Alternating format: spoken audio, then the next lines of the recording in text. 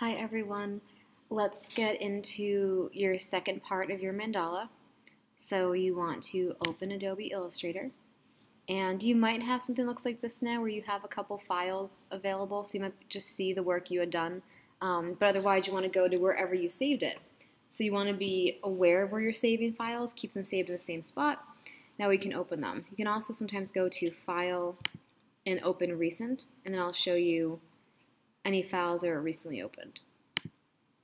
So once you have your mandala open, this is what we're going to do. We're going to make the map of our circle, and we're going to resize our pie piece to fit into one of those 8 sections.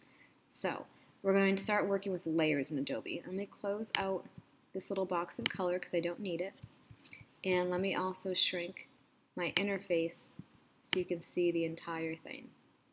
So over here in this the panels area, you have properties, layers, libraries. That's probably what you have. You at least will have properties and layers. Make sure you go into the layers. Oops, that's not something we want to deal with. Go into layers, and you see something looks like this. So what you want to do is come down here and see how it says create new layer. Click on that.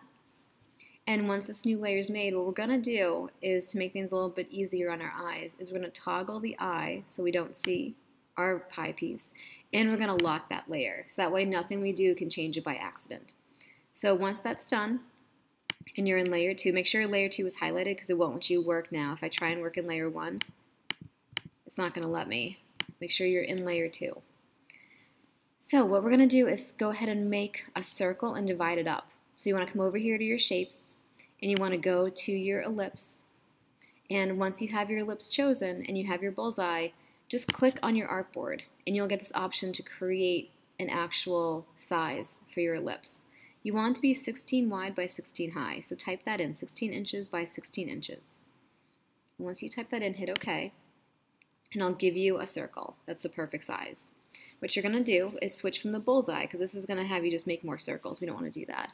Hit V on your keyboard to activate your selection tool, and take the center of that circle and drag it to the center of the page. And what should happen is when you get to the center, it's going to actually tell you where the center is. A little magenta word will pop up saying center.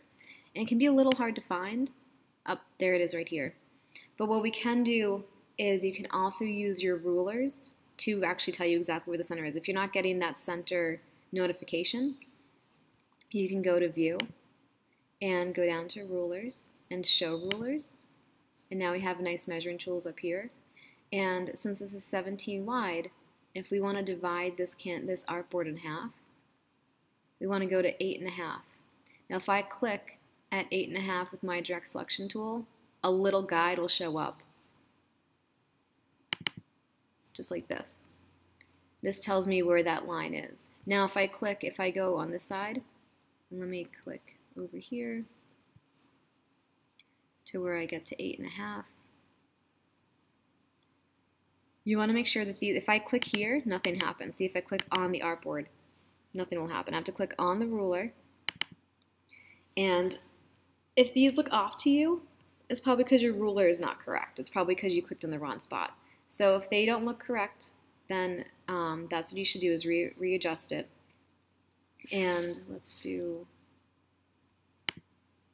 also with your circle, let's see, you might have to readjust where it is.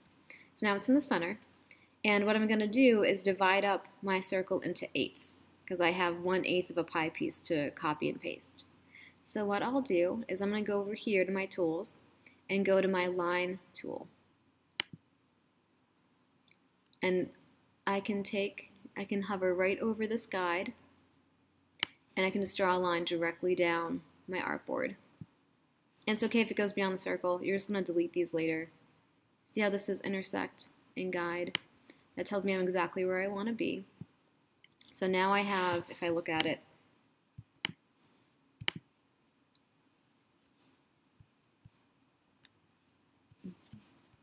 they're really thin. I'm going to make them a little bit darker just so you can see them. You don't have to make yours darker.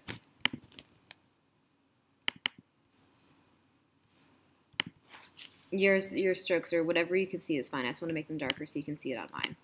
So now I have my circle divided up into 4s. I'm going to divide it a few more times. I'm going to take this line segment tool again. And if I go into the corner here, what I can actually do is if I hold down Shift on my keyboard, Shift will, as you might be noticing, will make everything perfect.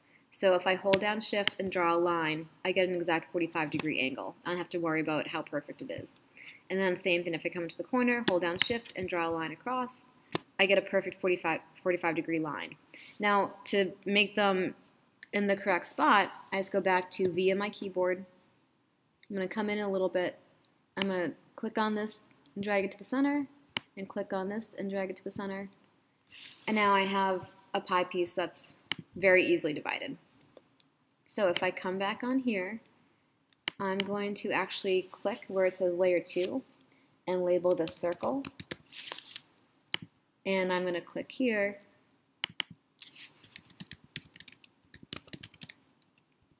original. I'm going to label that circle in original. And the last thing I'm going to do, because Adobe works in layers, so whatever layer is on the bottom will be on the bottom when you do colors and whatnot. Whenever layer is on top will be on top. So it's kind of like stacking a bunch of panes of glass, and whatever you have at the bottom is the hardest to see.